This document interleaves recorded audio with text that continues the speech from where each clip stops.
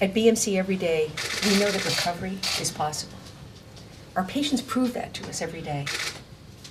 My hope, Mrs. Trump and Secretary Azar, is that you leave here today inspired by the amazing work of my colleagues at Boston Medical Center, and that you will continue to advocate for people in need across our country, that they have access to the kind of effective and non-stigmatizing treatment and programming we strive to provide here.